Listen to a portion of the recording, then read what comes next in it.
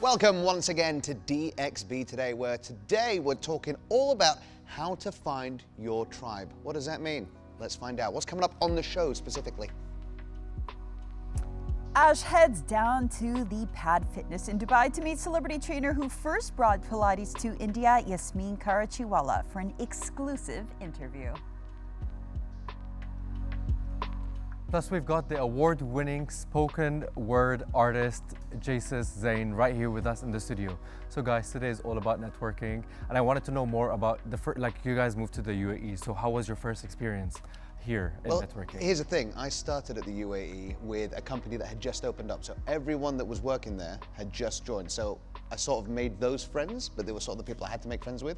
Then, because I'm a cool guy, I started playing Dungeons and Dragons with a group of people, and they are my best friends, and we're still friends to this day. Okay, cool. They really are still your best friends. They are my best friends. Oh, I love that. Great story. Yeah. Oh, for me, I would consider myself a third culture kid. I mean, I am a third culture kid. I grew up all over the world, and it's funny, when I moved here, I knew so many people already who had lived in different cities. Yeah. And my best group of girlfriends until now are friends that I've known since when I was 10 years old, 12 years old. Oh, like wow. I've known my entire life.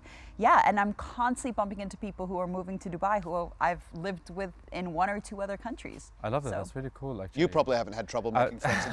We'd like to hope. We I hope like, not. no, I've got some of my friends that I've been friends with since I was 10. Like now it's 18 years, and there's some that I've been friends with for like 15 years. Because what, you But, like, were these are, like, born my- here and you lived here I was your born whole here life? and raised I hope here. you still have the same They're friends. called cousins. And, huh? They're called cousins. Yeah. Borderland family right now. I think Dubai is interesting because I think the older you get, it is harder to make friends, but I also think there's so many networking opportunities here, and they're incredible, and it's so easy to just talk to the person next to you and strike up a friendship and to easily have so much in common with. Everyone's new. Everyone's like. And since today is all about networking and finding your tribe, who better to have with us than our guest co-host? So let's find out who it is. Hi, I'm Raj Katecha, the founder of My Friends, Your Friends, and I can't wait to join you on the show today to talk about the power of friendship and communities. Raj will join us in a little bit, but first, Ash went down to Pad Fitness to meet the icon behind revolutionizing Pilates in India and to get a serious core workout with the one and only celebrity trainer, Yasmin Karachiwala. Let's take a look at what Ash is doing.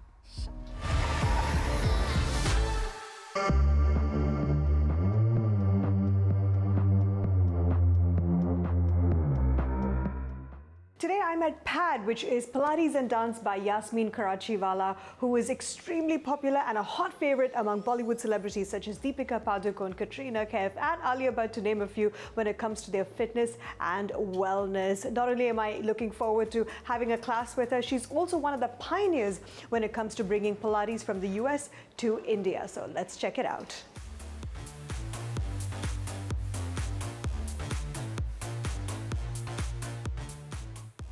Yasmin, it's an absolute pleasure to be here with you in your studio in Dubai. Very excited. Thank you so much. Thank you for having me here. It's great.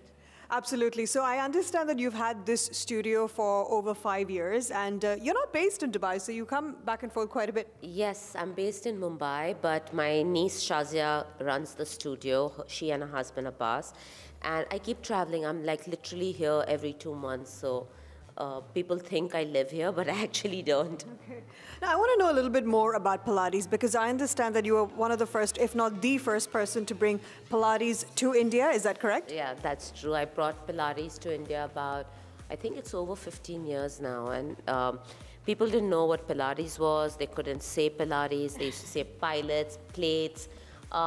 It was really interesting because it was a system. I was already in the fitness industry for over 15 years when I learned Pilates, and when I first studied it, I thought like I knew everything, right? I used to do yoga, I used to weight train, I was I was a group fitness instructor, and I was like, how difficult can a modality be? And it really shocked me because you had to work from your core, and for me core was abdominals, and I thought, oh, like I have very strong abs, right?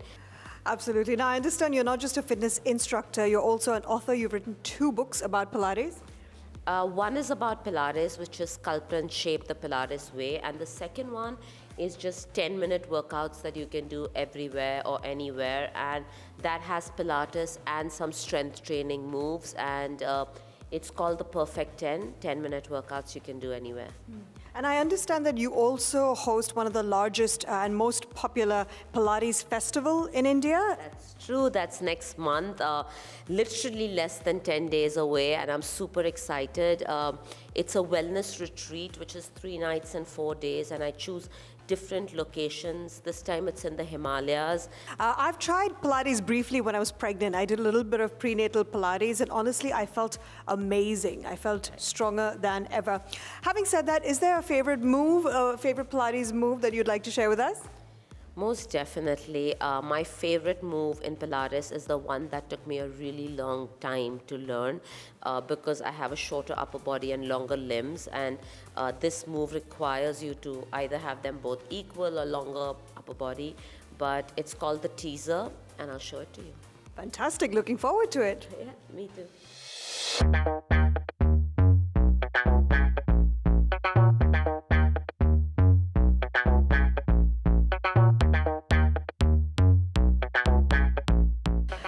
Wow, what an incredible session. I feel fantastic. Whether you're looking to improve your flexibility, strengthen your muscles, or tone your body, you definitely need to try a session here at PAD.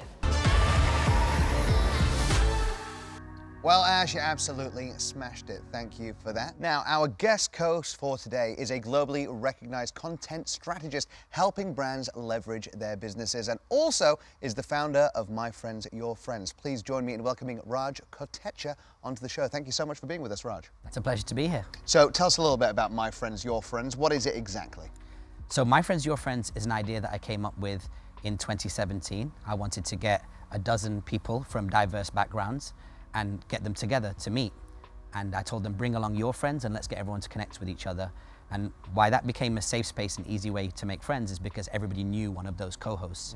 So that worked really well, and almost 100 people came that first day. And then we did it a second time and a third time, each time with different friends that we call co-hosts. So they're like featured friends. So fast forward to the 10th event, there was 500 of us that met at Burj Khalifa, and now next week on Wednesday the 21st, we have our 20th event. And last year was extra special because, you know, we created this in Dubai for Dubai. And last year we took it to Toronto, to King Street. We took it to Wall Street in New York City. And we took it to the infamous Gherkin building in central London. And it was, and that same concept worked. And I think Dubai's been the greatest platform to build something like this on. But it's also exported really well around the globe in terms of helping people make friends in a very cool, informal, relaxed environment. It's so cool. I should mention that Raj is the founder of contentstrategy.ai, and My Friends, Your Friends is something else that you do, right? Yeah, that's right. So the number one question I get asked over and over again, and I literally have people screaming at me saying, why do you do My Friends, Your Friends? Why is it for free? Because we've never charged anybody to walk through the door. But wait. Before you continue with this, how are you funding it if you're not charging anyone? So we're very fortunate. I've been in the content industry since 2006. So we produce podcasts for entrepreneurs and celebrities. So we've worked with the likes of Spencer Lodge. We've worked with Stephen Bartlett, Tony Robbins, Gary Vaynerchuk since 2009. So that has continued to grow because obviously the content industry continues to grow, and we've always been at the forefront of that. So myself and Gary did our first podcast together in 2009. And you know, we look after some incredible brands here in the UAE, and that business does quite well. And I've always believed that, you know, rich people give back money, and we do that in a certain way. But I think the thing that I'm meant to give back is helping people make friends, because I spent 25 years as a DJ. So I have a whole bunch of friends from that world, the media industry, the tech industry. And I thought if I bring all those people together, then I can actually give people the gift of friendship. So you're entirely funding it yourself, essentially. Absolutely. It's your gift to the world, to the citizens of Dubai. I love it. It is wonderful. It's great karma there. Yeah, absolutely. That's what I wanted to ask, because like you said, and we spoke about it earlier, sometimes it's hard for people to network and like find friends, find their tribe, find people that they connect with, or find something that they're interested in. How do you help them or guide them in a way for them to find the right niche, or like, let's say, find the right tribe or the right people that they can network with and speak to or be with? Well, that's an incredible question. And many times when I've been told before, I don't like traditional networking, or I don't like meeting new people, or I find it hard to network, as you mentioned, I say to them that we already network. As human beings, we are part of a networked society. So if you find yourself unfortunately in a hospital where you need a specialist to help you, you're going to network with everybody in that hospital to get you to the right person. So we network our way through lives anyway. I think once you explain to people that they're already networking and forming relationships that matter to them, then it makes it much easier for them to cross that chasm and make relationships in an environment like My Friends, Your Friends. And what's interesting about the platform that we've created with My Friends, Your Friends is lots of people come to meet the co-hosts because they come from diverse backgrounds. But in addition to that as well, My Friends, Your Friends has been very special because when somebody walks in, they see what they want to see. Half of the people that I've spoken to in My Friends, Your Friends walk in and see the friends that they only meet at My Friends, Your Friends. The other half only see brand new people because there's always so many new people coming. So I think once you create that kind of environment and you make it very informal, then it becomes very easy. I tell everybody when they walk in and say hello to me, I say, look, there's only one rule. Talk to anybody and let anybody talk to you. And the rest will just take care of itself. I was going to say, I mean, it's an amazing initiative. If somebody were to go to one of your events, what would they expect the evening to go like? Is there any kind of, are there mixers? Are there any activities that you do? Or do you just put everyone in a room and hope that they talk to each other? Yeah, so it's very old school like that. So I'm like in my 40s. I remember when you used to go out into a room without name badges, without any formal talks or moderated panels or keynotes, which can sometimes get a little bit selly as well in these kind of environments. We don't do any of that.